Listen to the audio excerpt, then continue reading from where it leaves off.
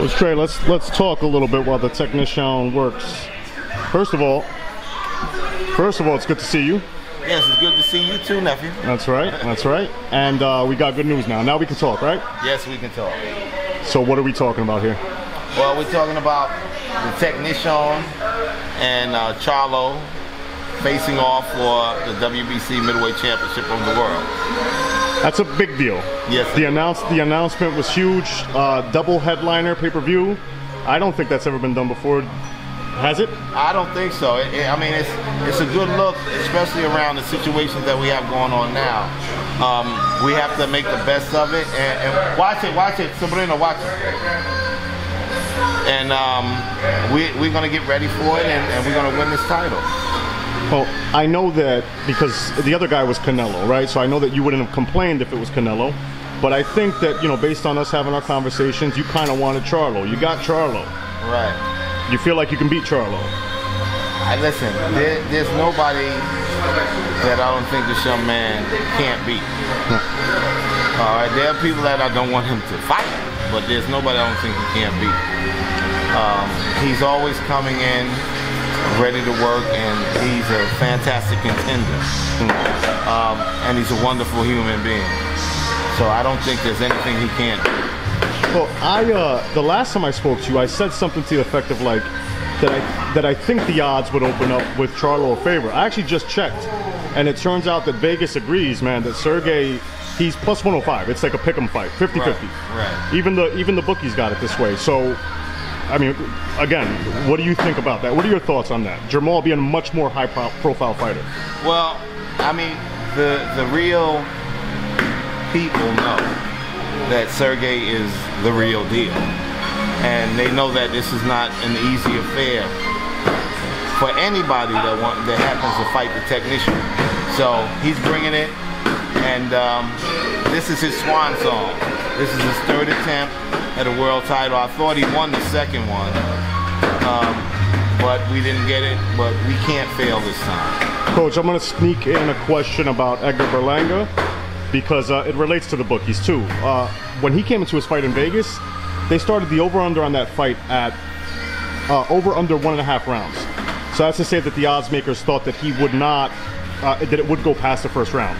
In other words, they were saying it will go past. It's whether or not it's going to go past 1.5 rounds or more. Right. Edgar came out and stopped them and won again. Right. So, I mean, how real is he? Well, I'll put it to you like this. Everyone thought that this was going to be his quote-unquote tester bout, right, where he was going to go more than one round. And my thing is, I train guys to not go to decisions. I don't want decisions. Right. And he has the firepower and finesse to be that person to do it. So we worked in the back. I told him, I said, because everyone is saying, oh, you have to do round, you have to do round. I didn't want that to get into his head where he's thinking, oh, you know, I got to let the guy off the hook if I hurt him or something like that. So I said, nephew, when you get him hurt, there's no overtime in boxing. You finish the job. So he said, okay, uncle. I said, I don't care what. I said, you be you. That's the most exciting thing about what you do. You are unrelentless. You are a monster machine in that ring. Stay that way. And that's what he did. It was a quick fight, but what impressed you the most that night? What impressed me the most was that he started using his jab, even though it was a couple seconds. He started using his jab, he maintained his cool, and we worked on something in the back. A lot of people might not recognize, but it's what we call the snatch and shoot, aka what the Europeans like to do a lot. They like to drag your protective hand down and fire a shot. Right.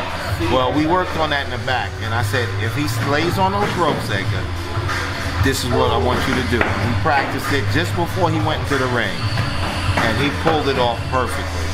Was that the series of punches to where he hit him to the body, I think 2 times really hard, got him to kind of fold up for a second, and then came up top, and yes, that's what that was, right? I thought that yes. I thought that was amazing. Yes, he did it, and the reason why he had to end up doing push-ups was because I asked him to hook off the right hand. and he didn't hook off the right hand. Was it because the guy wasn't standing anymore, or? No. Basically because when you get in there with much better competition, you have to do everything correctly. Right. You have to articulate your attacks and have to be sharp. So that's what we wanted to work on. And I mean, I give him really an A for the performance.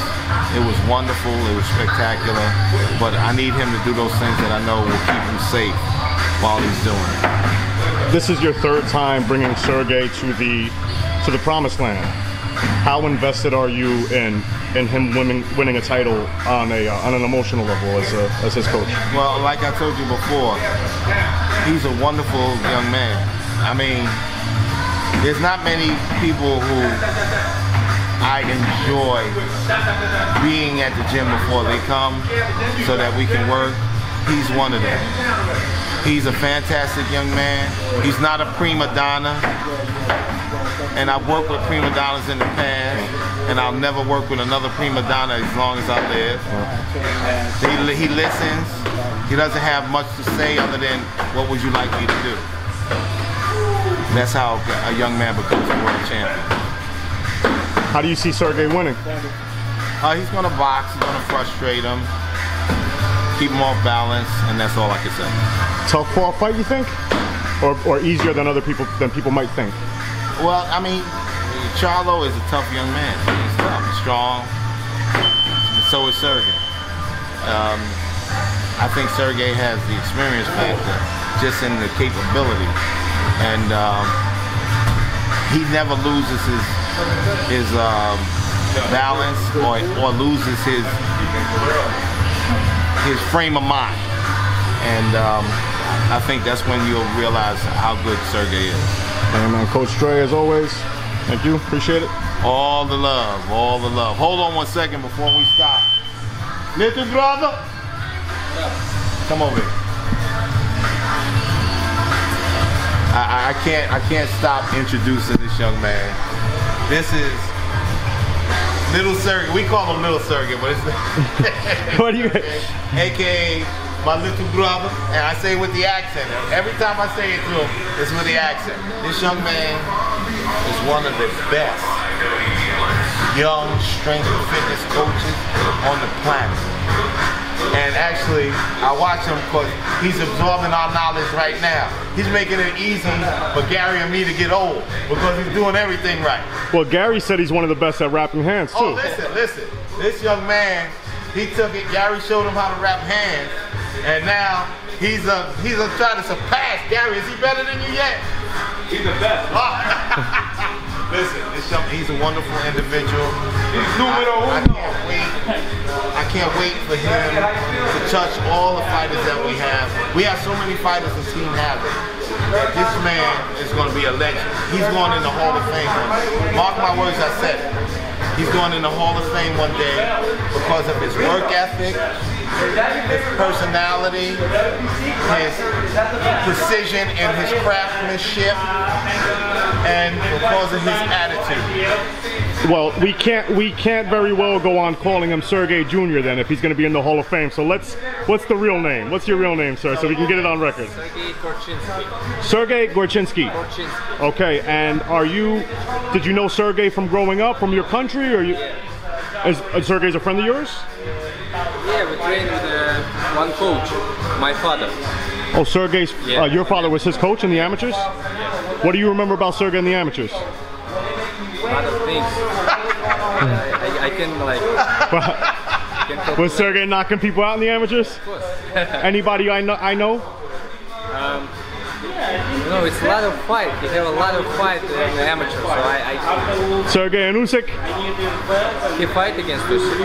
And in amateurs? Yes. Did he win or Usyk? One time lose, one time win. Oh, we gotta do it one more time. Usyk too big. Too big.